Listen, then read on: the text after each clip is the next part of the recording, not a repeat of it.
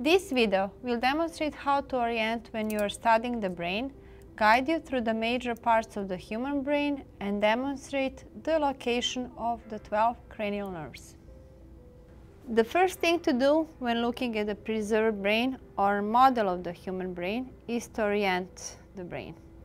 As you can see in this model of the human brain, this is inferior surface with anterior and posterior part. If we flip the brain, now we are looking at the superior surface of the brain. Let's now see the same orientation in preserved adult human brain. Now you're looking at the inferior surface of the brain. So this is the anterior, this is posterior part of the brain, and again this is inferior part of the brain. If we flip brain, now we are looking at the superior surface of the brain. Because during this video you will see human brain cut in different ways, let's first review terminology used to explain the planes of sectioning. If you cut brain in two equal right and left halves, that is mid-sagittal plane as shown in this view. An unequal cut will result in sagittal or lateral sections. If the brain is cut and divided into anterior and posterior parts, that is a frontal or coronal plane. Lastly, a plane that divides the brain into upper or superior and lower or inferior regions is a horizontal or transverse plane. This view shows a mid-sagittal section of the real brain and the model. Let's review structure that we can observe. This is the cortex, which is the gray matter of the brain. This is the corpus callosum, consisting of the axons which connect two parts of the brain. Then we have here lateral ventricle, space in the brain. And next structure we can observe here is diencephalon. And in the model we can see that in a blue. Posterior of the diencephalon is the brain stem, consisting of the midbrain, pons, and medulla oblongata. In this real brain, you can also see spinal cord. On the dorsal aspect of the brainstem is cerebellum.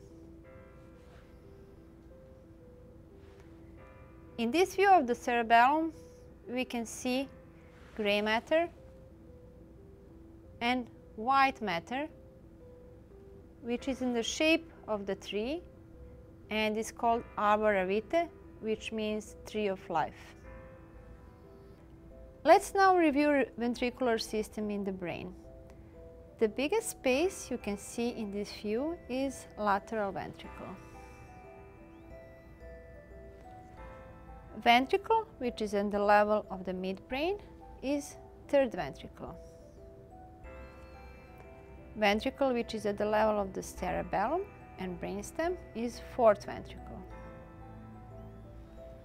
And finally, cerebral aqueduct is aqueduct which connects third to the fourth ventricle.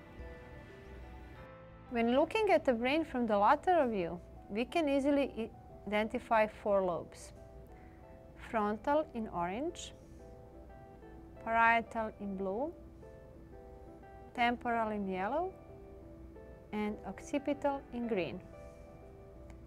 Deep underneath temporal lobe sits fifth lobe or insula.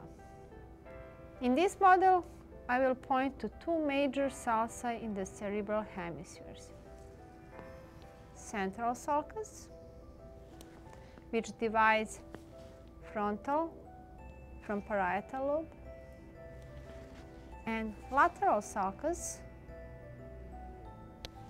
which divides frontal from temporal lobe. These are the cranial nerves on the inferior side of the brain. Cranial nerves from 1 to 12 are olfactory, optic, oculomotor, trochlear. Trochlear is the only cranial nerve which axis on the dorsal side of the brain. Then we have trigeminal,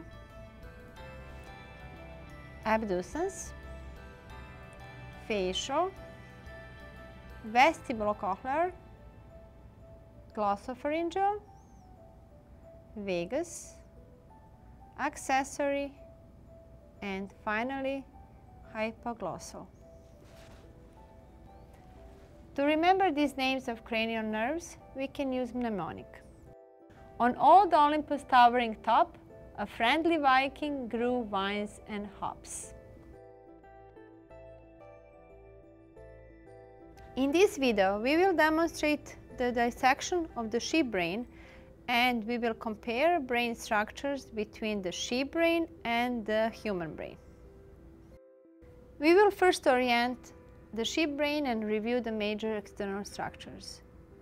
In this tray, we have 4 sheep brains. This is the dorsal or superior view of the brain with anterior and posterior side. Next brain is positioned ventrally or inferiorly, and then we have lateral view of the brain and mid-sagittal view of the brain. The brain is covered with 3 membranes.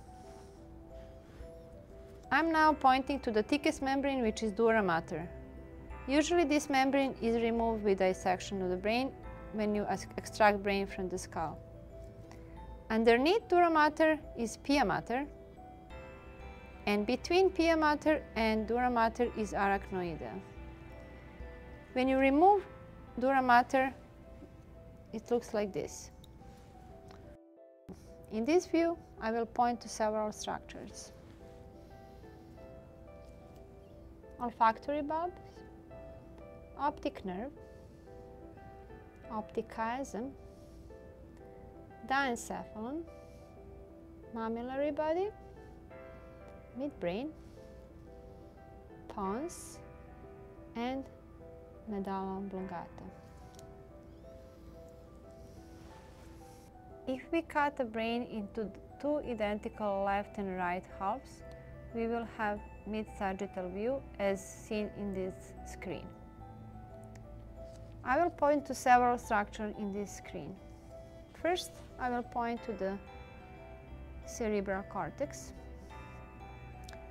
This structure beneath the cerebral cortex is called corpus callosum. Corpus callosum is a structure which connects 2 halves of the brain. This space here is lateral ventricle. Above the lateral ventricle, or roof of the lateral ventricles, is made by corpus callosum. Floor of the lateral ventricles is made by fornix. Posterior to these structures, we can observe thalamus, pineal gland, optic nerve, pituitary. Posterior to these structures are some structures of the midbrain, such as superior colliculi and inferior colliculi, which are not very visible here. Next structure is the pons, medulla oblongata, and this is spinal cord. Let's review ventricular system in the sheep brain. This is the lateral ventricle, third ventricle, cerebral aqueduct, and finally fourth ventricle. The first difference between human and sheep brain is the size of the olfactory bulbs. In the sheep brains, olfactory bulbs are much larger than in the human brain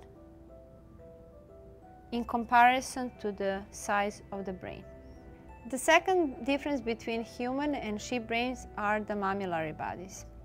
There are 2 mammillary bodies in the human brain, and there is 1 in sheep brain.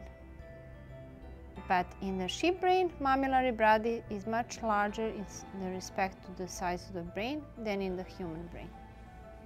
The final obvious difference between sheep and human brain is the size. Human brain weight is around 3 to 4 pounds, while sheep brain is around 140 grams. Human brain has significantly larger number of sulci, which are grooves, and gyri, which are folds. Sulci are also deeper. This pattern of the sulci and gyri increases surface area of the human brain and its complexity. This concludes the demonstration of the dissection of the sheep brain. Please be sure to dissect the real sheep brain in the lab, and if you have questions, ask your lab instructor for guidance.